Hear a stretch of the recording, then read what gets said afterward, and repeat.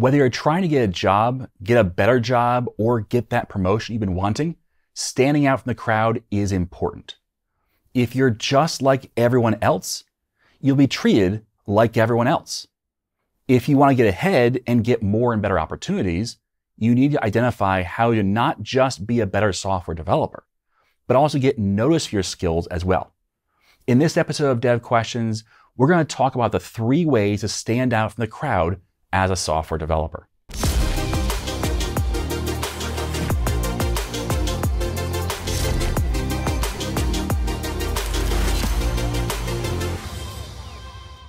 Software development is more than just writing code. So let's talk about the rest of it. Specifically, let's talk about the 3 ways to stand out from the crowd as a software developer. Now, number 1 is have deeper skills in your primary language. So what I mean by this is that oftentimes people learn the top level of a language, meaning they know how to, let's just pick C#. They know how to write an if statement, a for loop, and they know how to create classes and instances and even interfaces and, implement those interfaces and maybe dependency injection. That's great stuff. And that's kind of the top level still. That's the bare bones of what you need. The more important thing is to know how and when to use something. So it's not just, I can implement dependency injection, sure, but when? I can do a singleton pattern, great, but why? Why would you use that? When would you use that? How is it important? What's the alternatives? And knowing how to look at a given situation and evaluate those things. Remember that the more you know, the more you say it depends, because you have more options. When you only have one option, that's the thing you choose. Okay? When all you have is a hammer, everything looks like a nail. But you need to be able to have more options. So learning your language more deeply, especially through lots of practice and building real world things, is going to be important. The crowd chases trends. So when you look at what everybody else is doing, and remember, you want to look differently than everybody else. You want to stand out from that crowd. The crowd chases trends. So you're going to see when a new framework for JavaScript comes out, everyone's going to be studying that. Everyone's going to put that in your resume. Everyone's going to, talk about how great it is. Okay, that's great. And there are some benefits to those things. But at the same time, what they're going to have is a couple of things. First of all, they're going to be putting themselves in the category with everybody else. If you want to lose yourself in the crowd online, say you're a front-end developer who knows React. There's thousands, tens of thousands, hundreds of thousands of people who say the exact same thing. So you want to be able to stand out from that crowd. So it can't just be saying, I know React. Because again, that shows a little bit of depth. If you know React really well and you have a lot of depth in it and you've built really powerful things in it and you've seen how to implement it to be most efficient and work well with SEO and all these other things, well, then you're going to stand out from the crowd. But if you just say, I know how to build web applications in React, that's not going to be good enough, because so does everybody else, because you chase the same trend everybody else did. So you don't want to just chase trends and go from language to language or framework to framework. You want to be able to sink your learning depth into one primary language and know it really well, because that will help you stand out from among the crowd of people who have all the buzzwords on their resumes, but can't really work in the real world at any depth. And the crowd also will give up on things when they get hard. This is another common thing that people do, is they want to learn a new thing and they learn the basics of it, but then, they try and implement a real project and they're like, oh, it's really hard to do. And they move on to the next shiny thing. That's a very common thing. For you, you need to push through the hard thing. Get past the hard thing, learn how to debug it, learn how to figure out those weird edge cases, learn how to push through the difficulty, because that's going to make you better as a developer. It's going to give you more debugging skills, and it's going to give you more depth than others have. because you pushed through when everybody else bounced off. So standing out from the crowd means going deep into a primary language, making sure that you don't just chase the trends, and making sure that you don't give up when things get hard. That's number one in my list. Now, number two for standing out from the crowd is to add key secondary skills. And this is important because key is a key word here, not just any secondary skills. So don't just chase the glamorous skills. So again, let's say that you want to be you're learning C#, you've got a pretty good depth in C#, and you want to be a C# web developer. And you say, okay, I'm going to learn, C# web development. I'm going to learn API and Blazor, and now I'm going to, add secondary skills. Let's add React. Let's add Angular. Let's add, Vue. Let's add, these other things. Well, is that really the best choice? Those are glamorous skills. But again, remember, the marketplace for people who know React or Angular or Vue, it's pretty saturated. And how does that actually add to a company? Remember, you're thinking about how do I become most valuable to an employer? So when you think about that, you think, well, those skills could be useful, and it may be useful for you to add one of those frameworks or two of those frameworks even, but probably not two, at least not if you're targeting one specific company.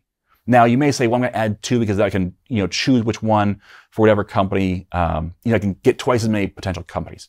Maybe, but then you're kind of forgetting about the other skill when they hire you. They're going to say, okay, Angular and React, great, we only do React. Okay, so you're not going to use Angular at all at this job. So throw those skills away. And yeah, we have Blazor and C#, cool. But if you add key skills, not just the glamorous skills, you're going to add differently. So for example, if you're learning C#, you should learn database development. Every application. And I'm not sure I know of an application that's an exception to this. And I'm including games in this application bucket. Every application relies on and focuses on data. That's the whole reason it exists. And you start thinking through every app you've ever built or every app that's ever been in the marketplace, it all revolves around data. And so when it comes to working for an employer, what are you going to have to do? You're going to have to work with data.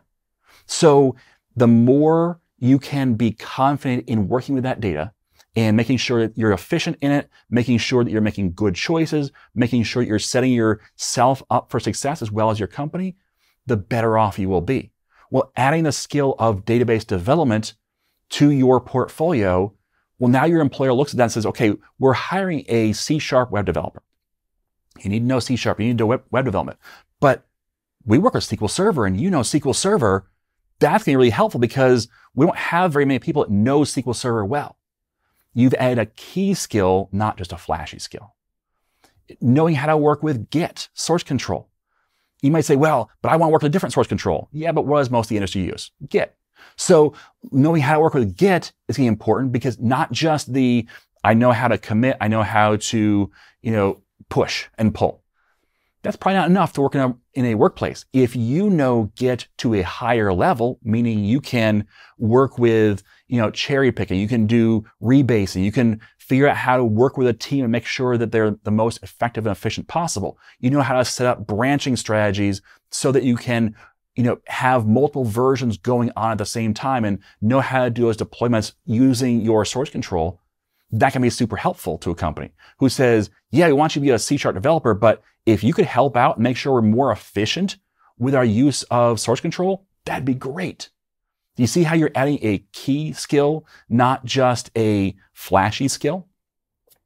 And DevOps automation. Here's another one. So every application needs to be deployed.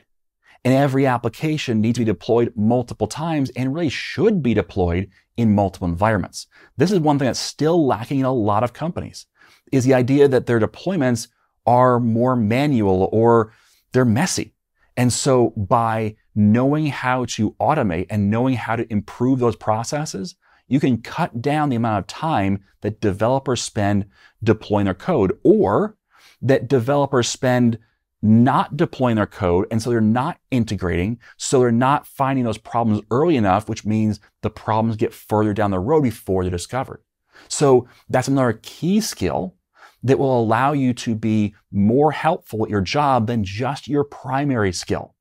So again, talking about standing out among the crowd. The crowd is going to chase after the flashy things that they like, the flashy things they think that are awesome. That's great, but you know what? People have to get the job done. And so if you can be a person that can be relied on to get the job done, meaning work with the database, make the database more effective, more secure, and get into your code and out of your code better, that's gonna be great.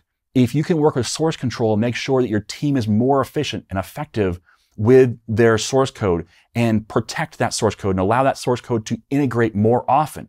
If you can work with a CI/CD process to make sure that the code is getting integrated more often so that bugs are exposed more quickly, and so you have multiple environments and it's automated so that you take less time as a team to work with these systems, you're saving the company time, you're saving the company money, you're making a better product more quickly.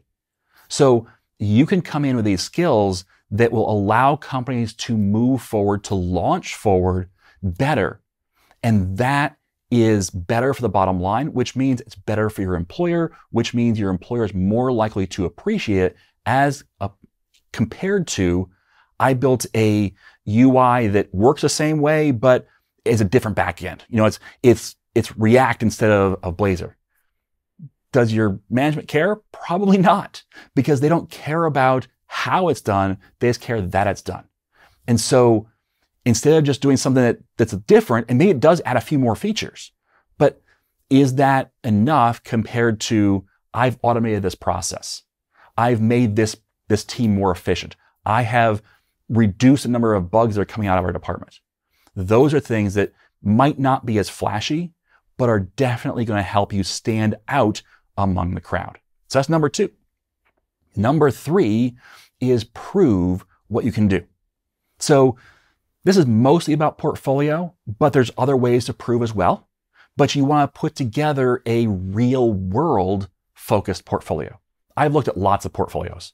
I've looked at a lot of developers who don't have a portfolio. Well, I'll tell you what, when you look at a resume and it says all the right keywords, how do you compare? But if you have a portfolio, I can look at their code and go, ooh, no, I don't want that. Or you can look at their code and go, that's pretty awesome. I want that.